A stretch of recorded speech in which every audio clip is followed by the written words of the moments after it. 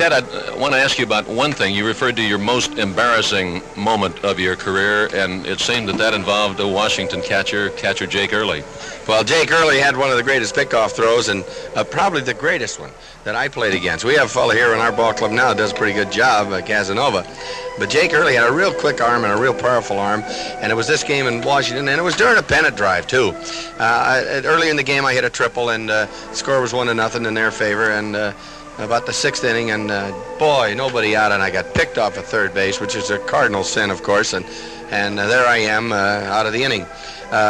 In the 8th inning, I hit another triple, and this has to be the most embarrassing thing in my career. I got picked off again. I remember sliding back into the thing. I hit the bag, and then I hit the ground. I didn't want to get up. I didn't want to recognize that I had made an out. I'd been picked off, but there I was, and it was the most embarrassing moment of my career.